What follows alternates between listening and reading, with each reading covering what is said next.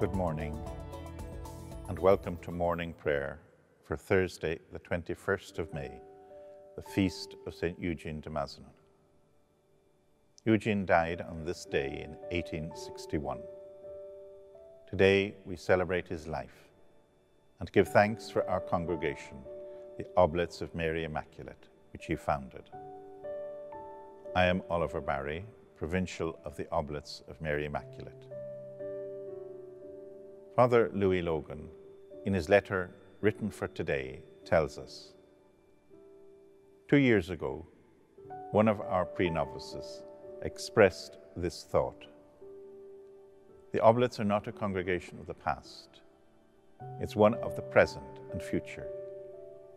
And even more so, considering the world today. We were born for times like this. Isn't there a spark of Saint Eugene de Mazenod in these words? We were born for times like this. A period of fear, anxiety, confusion and uncertainty, in which the most abandoned, the poorest, suffer the greatest hardship. And at the same time, a period offering new insights, new possibilities, new challenges, calling us drastically to wake up and care for our common home and its peoples. Over these last few months, our lives have changed dramatically. We've been challenged by the presence of the deadly COVID-19 virus on our planet. At the present time, we are beginning the process of unlocking the controls with which we have been living over these last few months.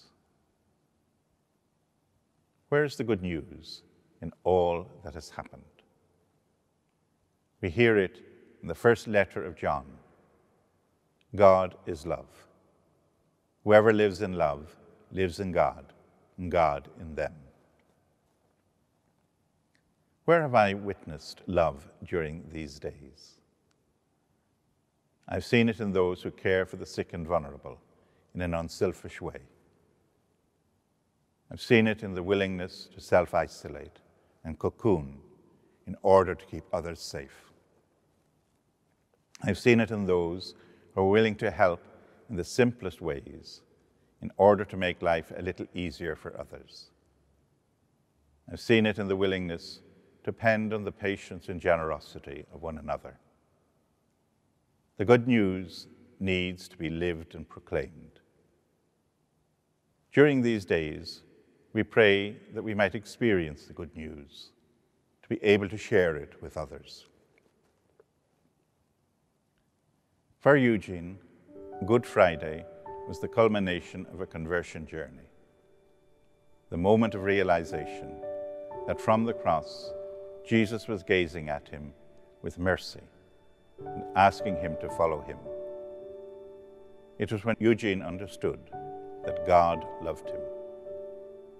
It's because of this experience that we understand why the Oblate Cross became the focal point of Eugene's life and mission. Eugene was clear about the good news he proclaimed when he said to the poor of Marseille, "You are the poor of Jesus Christ, the sick and suffering, those covered with sores, all of you whom misery overwhelms, my brothers and sisters, listen to me. You are children of God, the very brothers and sisters of Jesus Christ, co-heirs of his kingdom.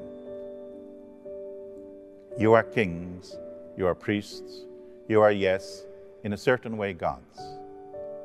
So lift up your heads for once. Let your eyes look inward and see through the rags you wear. You are more precious before God than all the riches of the world, than all the kingdoms of the earth. A people about whom God is more concerned than all the governments of the entire world. Therefore, O Christian, recognize your dignity."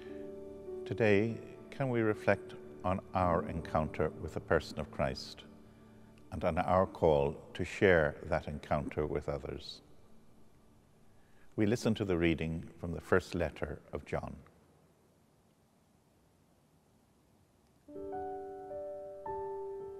Dear friends, let us love one another, for love comes from God.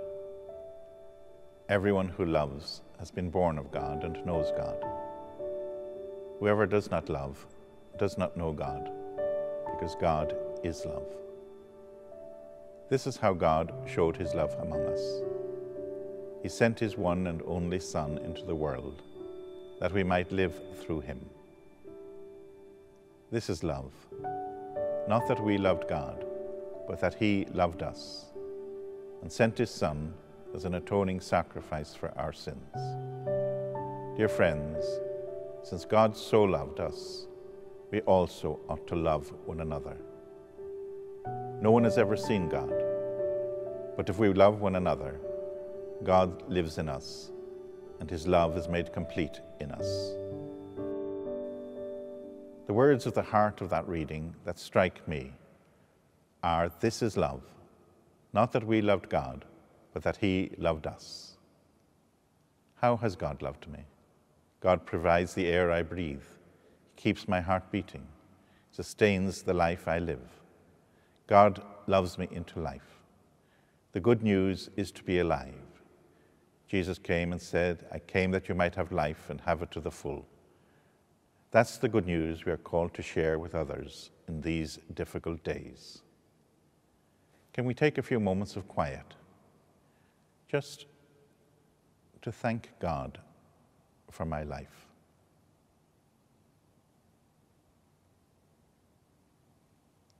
To thank God for those I love. To pray for those in need. To pray for an end to the present crisis. We make these prayers with the help of Mary. Hail Mary, full of grace, the Lord is with thee. Blessed art thou among women, and blessed is the fruit of thy womb, Jesus. Holy Mary, Mother of God,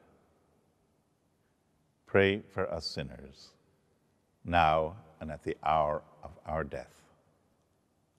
Amen. We finish with a prayer to Saint Eugene. Loving Saviour, we thank you for the life and intercession of Saint Eugene de Mazenod. Accompanied by his prayers, we bring to all our personal intentions and those of our loved ones, especially the sick and suffering.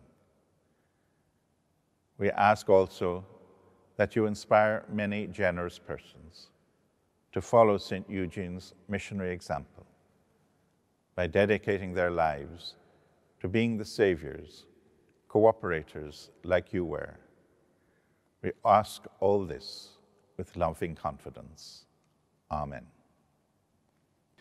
During these days, the Oblate Digital Communications has offered morning and night prayers on close to 100 occasions. I would like to thank all who have made this possible. It has been a means of offering support, of being present to one another, and reaching out across borders. I invite those who have supported this effort to continue to do so that the good news can continue to be shared with all in these difficult days. We finish with a prayer to Saint Eugene de Mazenod. Loving Saviour, we thank you for the life and intercession of Saint Eugene de Mazenod. Accompanied by his prayers, we bring to you all our personal intentions and those of our loved ones, especially the sick and suffering. We ask also that you inspire many generous persons to follow Saint Eugene's missionary example by dedicating their lives to being the Saviour's cooperators like you were. We ask all this with loving confidence. Amen.